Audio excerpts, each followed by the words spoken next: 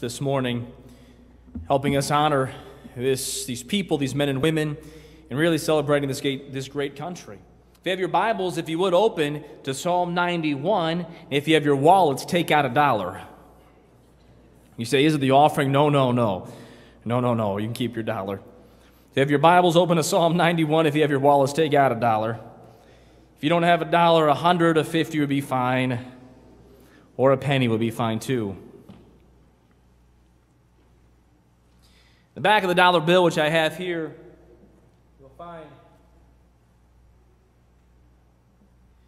you'll find this little phrase, "In God we trust." Found on every currency, besides your credit cards and debit cards. You won't find it there. Dollars, $5, 10, 50s, 20s, hundreds, penny, 5 cent, 10 cents, quarter, 50-cent piece, and dollar pieces. Those 4 words, "In God we trust." Most likely they came from Psalm chapter 91. If you would look at me in Psalm 91, we'll read the whole psalm there. "He that dwelleth in the secret place of the Most High shall abide under the shadow of the Almighty. I will say of the Lord, He is my refuge and my fortress, my God." And read these last 4 words with me, verse number 2. Help me here. "In Him will I trust. Surely He shall deliver thee from the snare of the fowler and from the noisome pestilence. He shall cover thee with His feathers, and under His wings shalt thou trust. His truth shall be thy shield and buckler. Thou shalt not be afraid for the terror by night, nor for the arrow that flieth by day, nor for the pestilence that walketh in darkness, nor for the destruction that wasteth at noonday. 1,000 shall fall at thy side, and 10,000 at thy right hand, but it shall not come nigh thee. Only with thine eyes shalt thou behold and see the reward of the wicked. Because thou hast made the Lord, which is my refuge, even the Most High, thy habitation. There shall no evil befall thee, neither shall any plague come nigh thy dwelling. For He shall give His angels charge over thee to keep thee in all thy ways. They shall bear thee up in thy hands, in their hands, lest thou dash thy foot against a stone.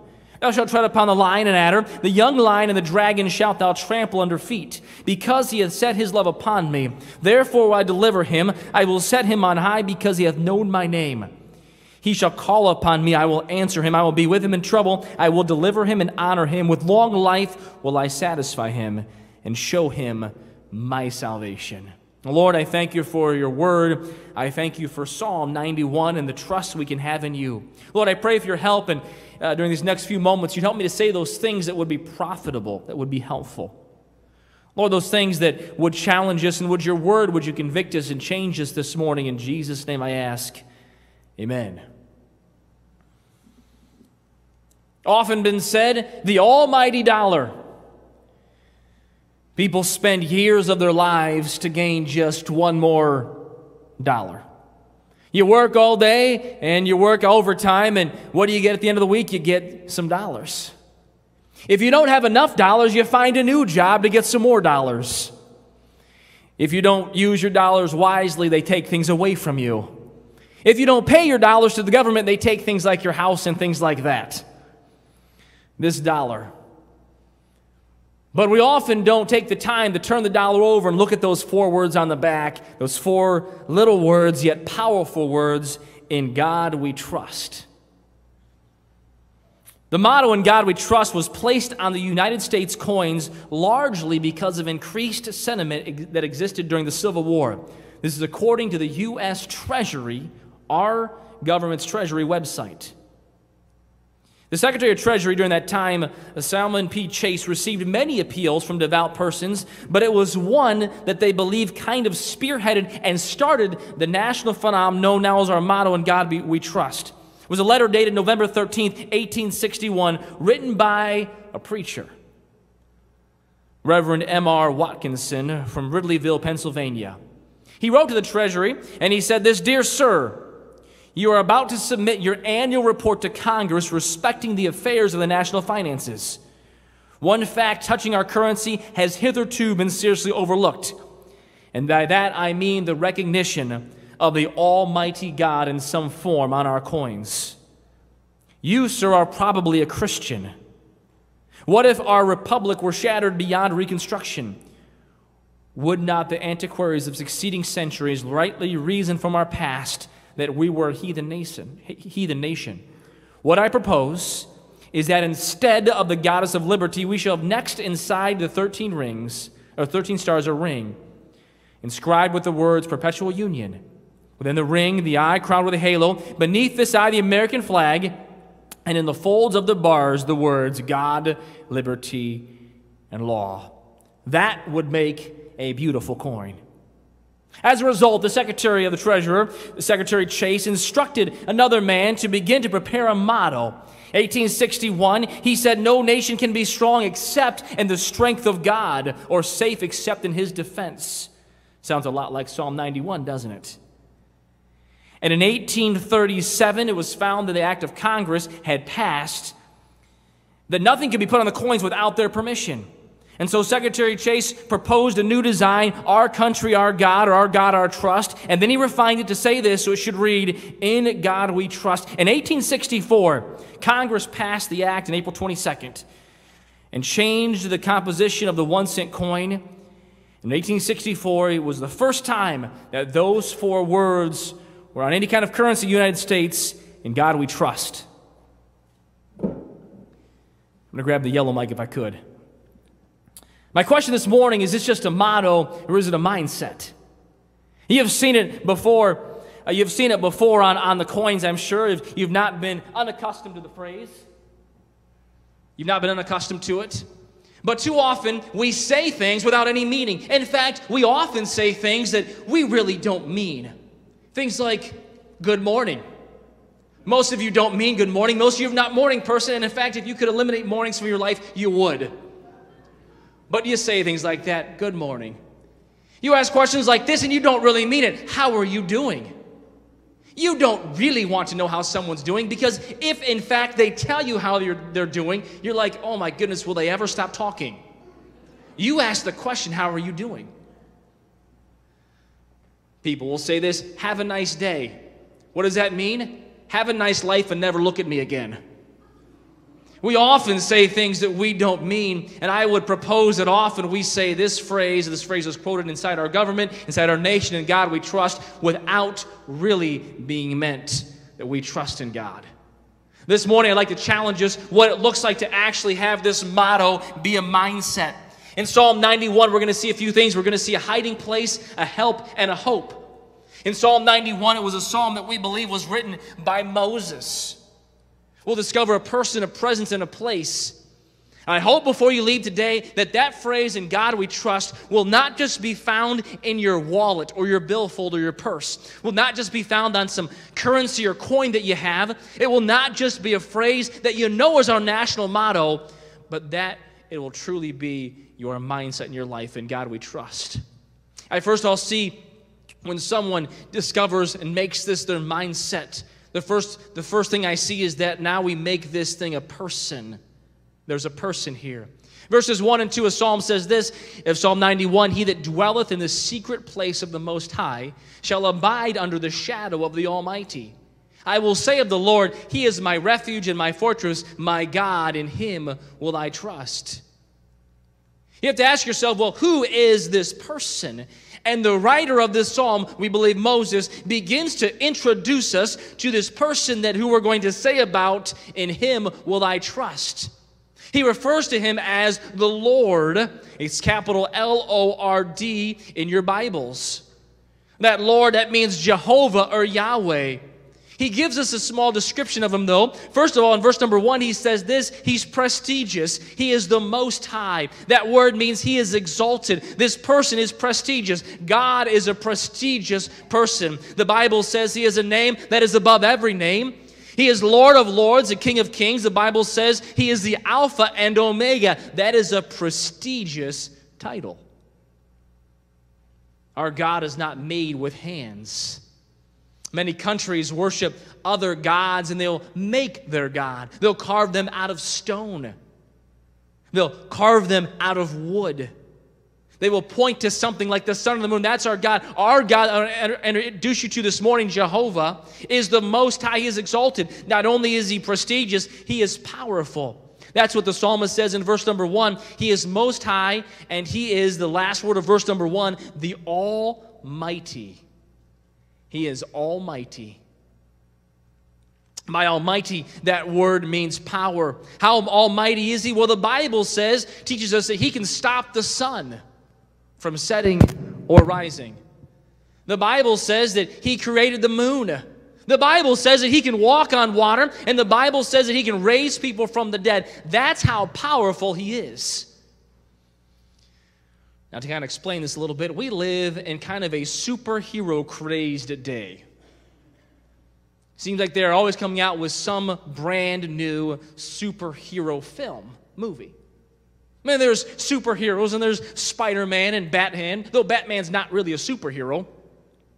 And you have Superman and Spider-Man, and you have these other ones like Thor, and Thor is supposed to be a god.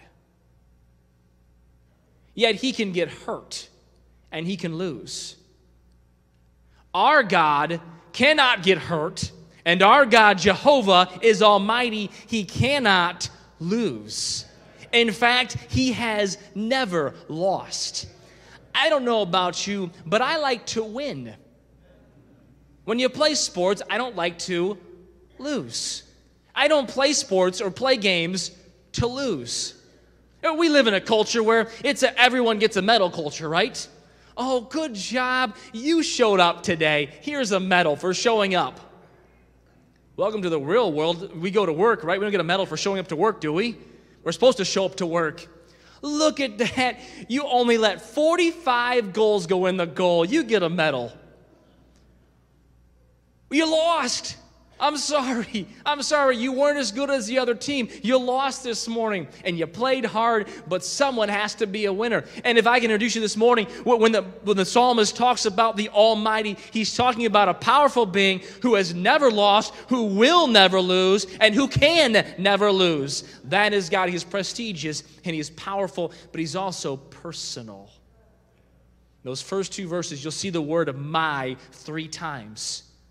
You'll see my refuge, my fortress, and then you'll see this, my God, in him will I trust.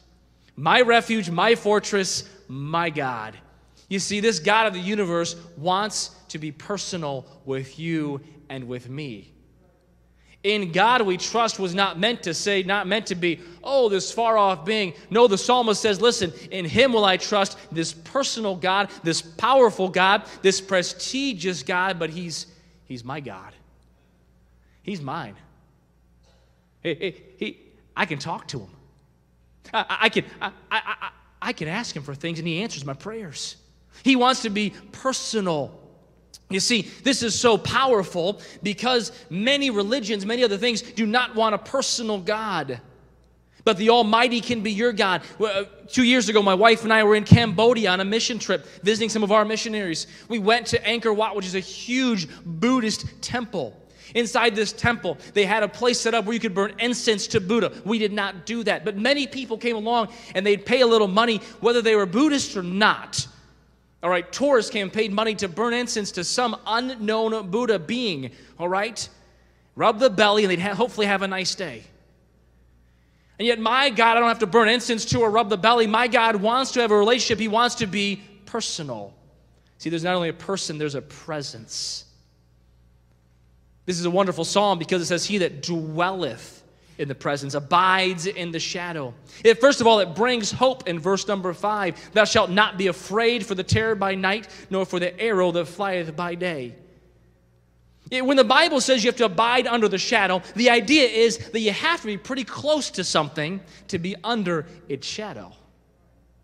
You have to be pretty close to something to be under or inside the shadow of an object. Now, I realize there are some bigger objects that can shed shadows, but even then, I can't be under the shadow of a skyscraper in New York City while I stand here in Saginaw, Michigan. You have to be pretty close. And so when the psalmist begins to talk about this under the shadow, and abide in the shadow, it's talking about being close. There's a presence, and it brings hope to us. It says, thou shalt not be afraid. You ever been afraid? Oh, man, I've been afraid before. Anyone who says they've never feared anything is either lying or a fool. Been afraid before? My kids, as they're growing up, they've been afraid of certain things. And as adults, we fear different things than our children fear. Well, they fear things like shadows in their rooms at night. We fear things like the unknown at work. What's going to happen tomorrow with the layoffs? Will I get laid off, or will I keep my job another day? Will I be able to keep the house or not? Can I support my family? We still fear. We just fear different things. And the Bible teaches us that when we abide under the shadow of the Almighty, that brings hope. And it defeats our fear in our life. Not only does it bring hope, but it brings help. For about 8 verses inside of this psalm, verses 7 through 13, or 7 verses 7 through 13, it talks about the hope and the help that is brought.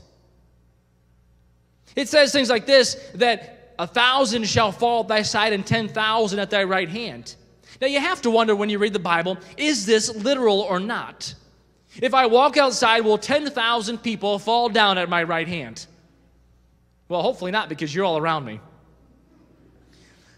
But understand something, when Moses was writing this, they were wandering in Egypt, or wandering in the wilderness on their way to the promised land, surrounded by people that did not like them, surrounded by people that wanted to destroy them.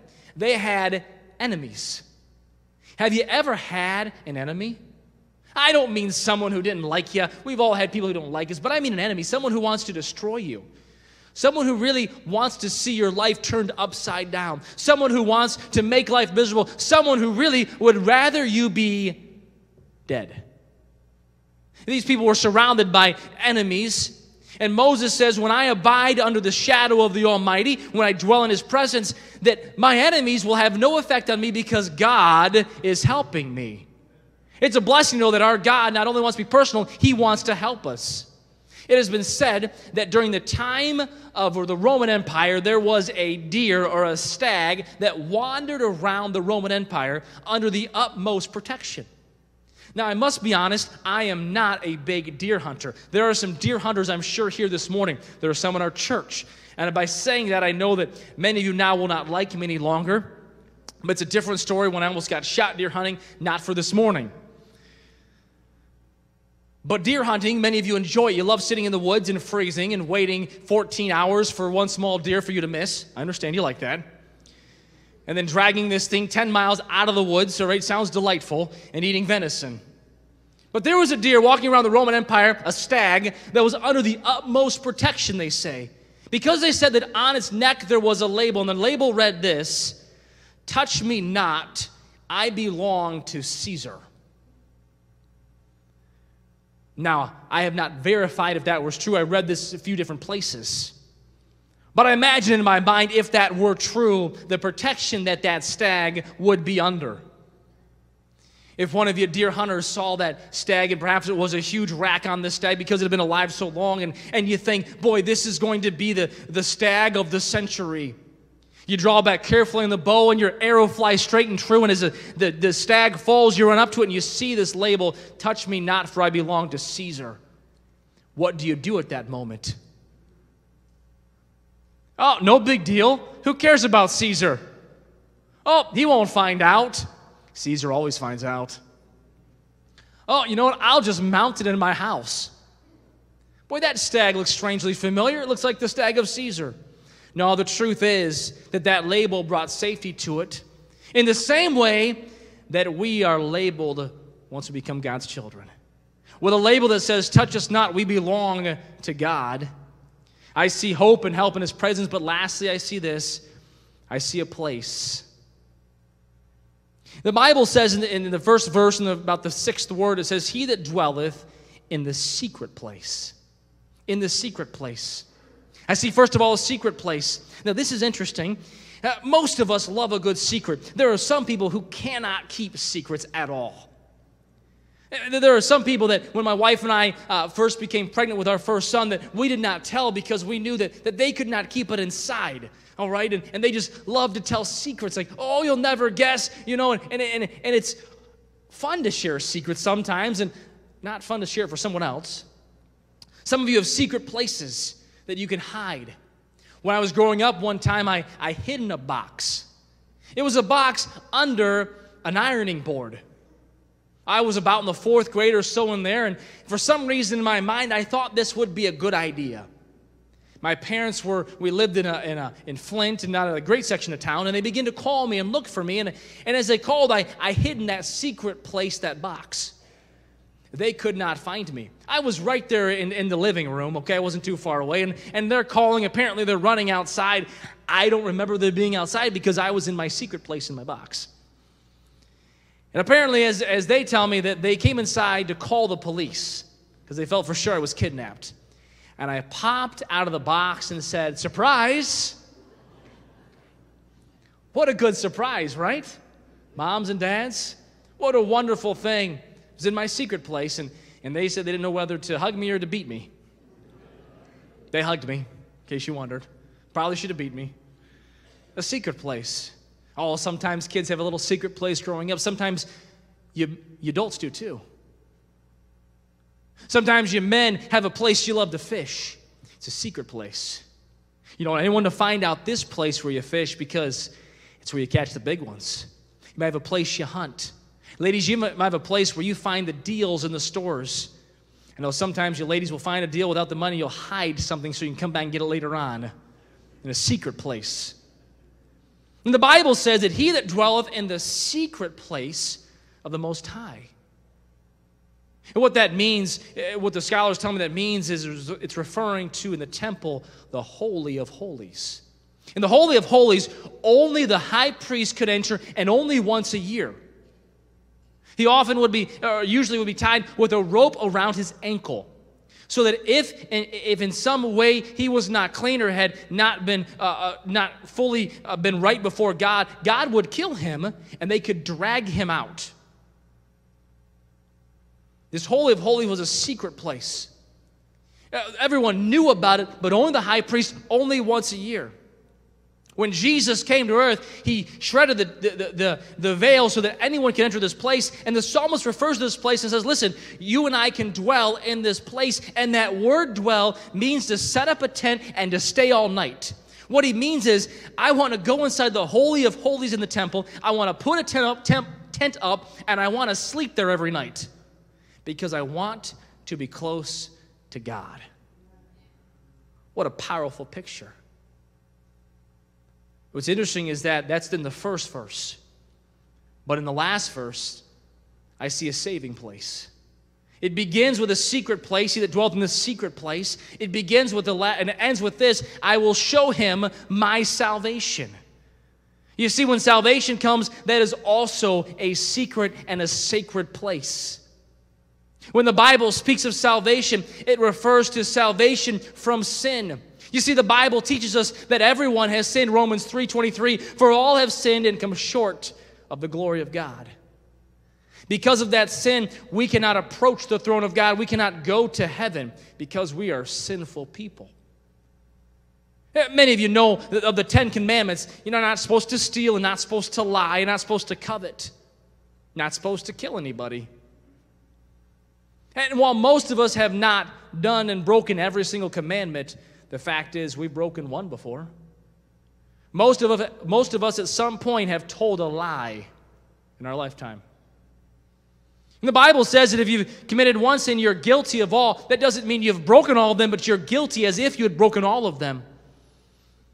The Bible says because we've all sinned, we come short of God's glory. We can't make it to heaven. And I see in the saving place, I see a solution. Because even though we're sinners, you find out that the wages for sin is death. Romans 6:23, for the wages of sin is death. Many people want to change that. They want to say, listen, you can go to heaven. You can go to the secret place of heaven if you're really good, and you ought to be good. The world would be a better place if we had more good people in it, would it not? There's just some nasty people out there. But being good won't get you to heaven. Some people say, well, if you get baptized, you can go to heaven. And that's wonderful. You ought to get baptized, but that's not going to get you to heaven. The Bible says the only way, the wages of sin is death. You say, what are you saying, Pastor? How do I have to die? Well, you would, except someone else died for you.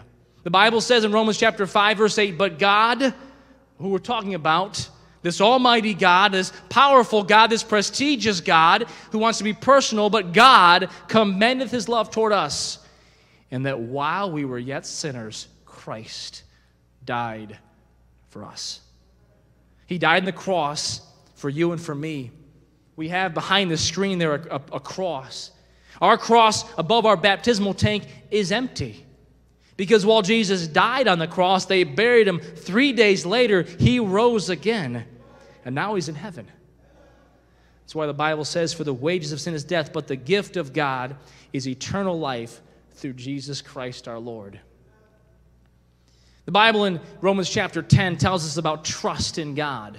Uses the word believe. We're talking about the motto, in God we trust. And Romans chapter 10 says that if thou shalt confess with thy mouth the Lord Jesus, and shalt, here's that word, believe in thine heart that God hath raised him from the dead, thou shalt be saved. For with the heart man believeth unto righteousness, and with the mouth confession is made unto salvation. For the scripture saith, whosoever believeth on him shall not be ashamed. For whosoever shall call upon the name of the Lord shall be saved. We're talking about this morning, in God we trust. In a few moments, we're going to have a time of prayer. I'm going to ask you if you've ever placed your trust in God. Not just on a motto, not just on a dollar bill, but have you trusted God as your Savior? You see, this personal God who in his presence wants to give you a place in heaven forever with him. You wonder sometimes in America if this little phrase means anything, in God we trust. And that was wonderful that it happened in 1837 and 1864. But would it happen again in 2019? I found a few interesting things. In 2001, the governor of Mississippi signed legislation requiring the motto, in God we trust, to be displayed in every public school classroom. A few months later, after September 11th, 2001, many public schools across the U.S. posted, in God we trust, framed posters in the libraries. But in 2003, a joint poll by USA Today, CNN, and Gallup said that 90% of Americans support the inscription of In God We Trust on coins. In 2006, 3 years later, on the 50th anniversary of its adoption, the Senate reaffirmed In God We Trust as the official national motto of the United States of America. And later on that year, Florida, the state, adopted In God We Trust as an official state motto. In 2011, the House of Representatives passed an additional resolution reaffirming In God We Trust as the official motto in a 396-9 vote. In 2013, a federal court rejected a challenge brought by someone to remove In God We Trust from the currency. And in 2014, the Mississippi Senate voted to add the words, In God We Trust, on the state seal. In 2015, a police department in Jefferson County, Illinois, announced the words, In God We Trust, will be on all police squad cars. After they were sued, the police chief said to the organization who sued them, go fly a kite. I like that guy. In 2017, in Arkansas, there was a state law passed for all the schools to display a poster of the national motto, In God We Trust. And in 2018, a pastor who serves in the Florida House of Representatives added the motto, In God We Trust, to every public school in Florida. Later on in 2018, there was a bill passed in Tennessee requiring them to display the motto, In God We Trust. And in 2019, in Bakersfield, California, a city council voted to put In God We Trust on every city police and fire vehicle, and it was debated and sued for by the ACLU, and still it won. That was in June, just a few days ago. But what I'm asking this morning is, on June the 30th, 2019, First Baptist Church in Saginaw, Michigan, I hope there'll be other people who decide to make that motto their mission, In God We Trust. It will not just be something that is said or found in their wallet, but it'll be believed in their heart. Lord, I thank you that we can trust you, that we can call upon you. Lord, I thank you for this nation, the privilege we have to be here.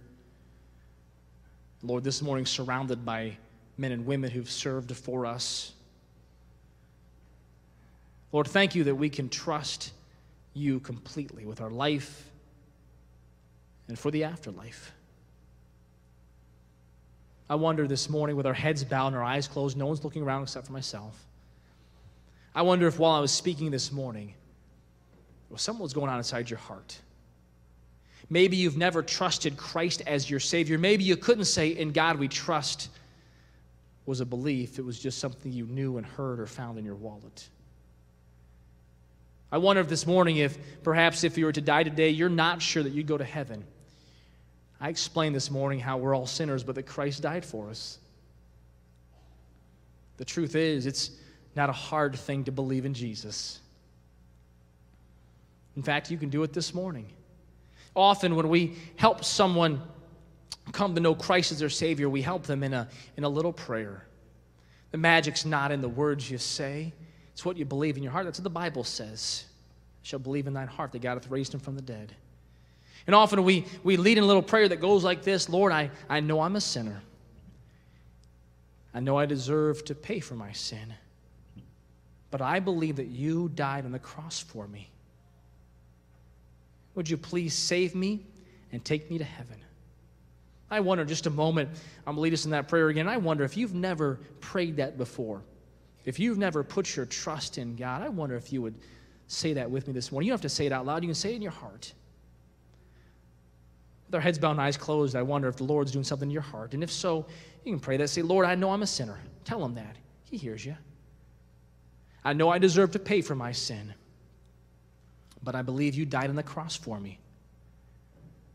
Would you please save me and take me to heaven? In Jesus' name. And with our heads bowed and eyes closed, I wonder if this morning you'd say, you know what, Pastor Howell, I've never prayed that before, but I prayed that just now, and I meant that. As a testimony to that, I'll slip my hand up. No one's looking except myself. Just slip your hand up and down. I'll see that. Amen, I see that. Who else said, I prayed that this morning? I never prayed that before. I prayed that, and I meant that. I see that. Amen. Who else? So I prayed that this morning. You say, I trusted in Jesus. I put my trust in God today. Just a moment, we'll stand and sing. We'd love to rejoice with you. You have someone from the Bible, and maybe you want to pray with someone. We have the pastors up here. They'd love to pray with you. But I pray that all of us would put our trust in God, not in ourselves. Lord, bless this time of invitation in Jesus' name.